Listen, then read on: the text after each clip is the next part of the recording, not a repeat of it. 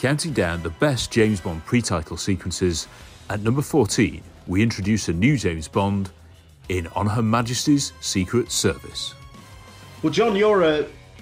well, I think we're all On Her Majesty's Secret Service fans, but... I am, and I think one of the main reasons I am is just because of how different it is, especially when you're comparing it to, let's say, the first 20 timeline anyway. I don't want to call it the ugly duckling, but it's the odd one out in a lot of ways. And I think that's no exception for the pre-title sequence.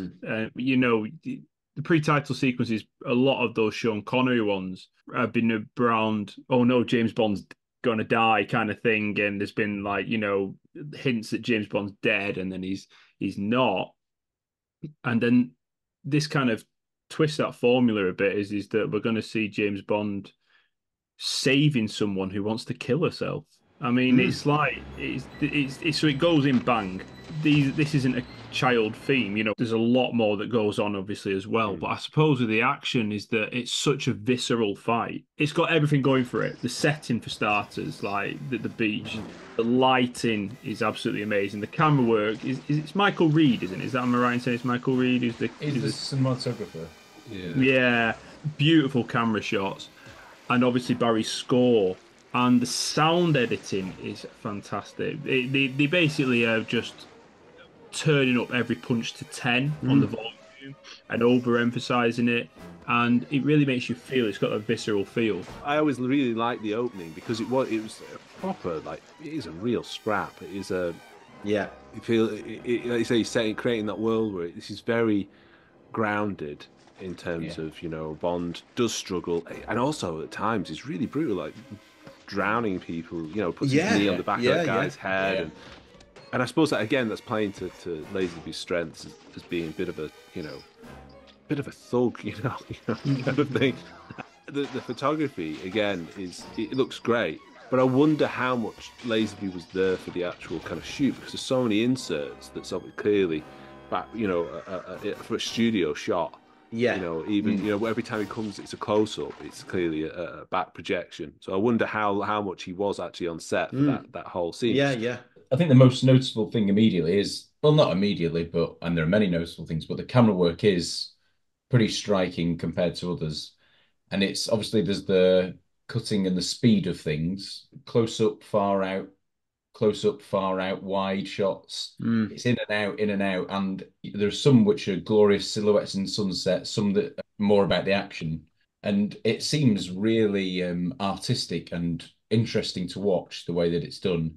Even though you do notice it, I don't get that whole vibe of it being distracting, like this is being artistic. I think it's artistic, but still the action it's for the sake of kind of trying to accentuate the punches, the action, the intensity of the fight. It's not a novel long shot, if you know what I mean, or anything like that. It's noticeable camera work that throws you in. It kind of throws you into a punch, pulls you out, throws you into a punch, and you know, when bodies are getting flung over into the water, like the camera kind of moves with it, which is it's brilliant and it's noticeable. You mentioned it being ugly duckling. And it's quite an interesting analogy, that, in terms of, you know, what the ugly duckling grows up to be. Well, yeah. Genuinely, it's like one of those things, because I was thinking, do you mean black sheep? But then, like, actually, no.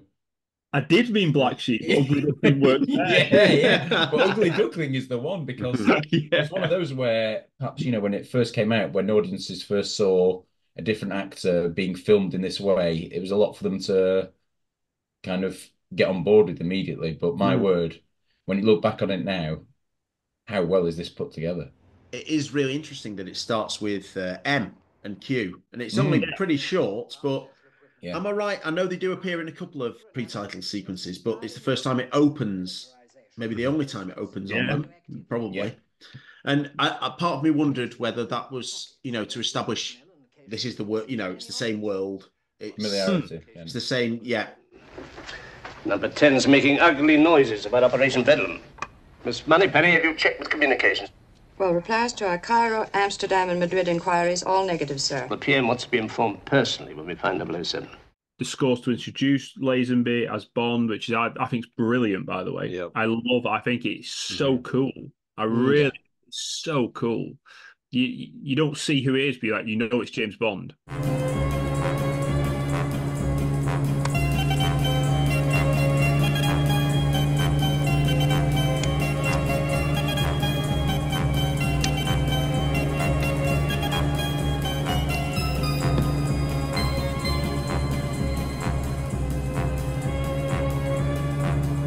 But also introducing the story in so much as their relationship and how they meet. And it is, as you've said, like such a stark contrast to, if you think about You Only Live Twice. Yeah. Huge sets, big scale and everything. And whilst this is stunning and beautiful, it's not loads of sets and everything like that. It's an amazing like beach at sunset. Sunset or dawn? Well, it's dawn, I think, because he says good morning to her. Oh, right, yeah. It feels like nighttime, but he does say good morning. Yeah. But it really is just so amazing. And can I picture Sean Connery doing any of this? Or what part? Like sort of chasing after the woman and going into, as you mentioned, John, going into the water to save her and everything like that, and carrying her. It's really, we often see Bond like carrying a woman like that, like rescuing her in such a fashion, and then bringing her to shore. It's remarkable how different it is.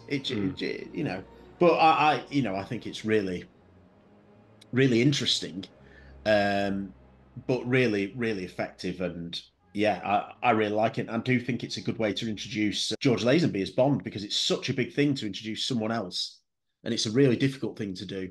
And obviously, breaking the fourth wall won't be for everybody. This never happened to the other fella. I don't think they'd do that now. I probably wouldn't do it, but I'm not going to lose any sleep over it. Yeah, I found that quite confusing as a kid when I first watched it.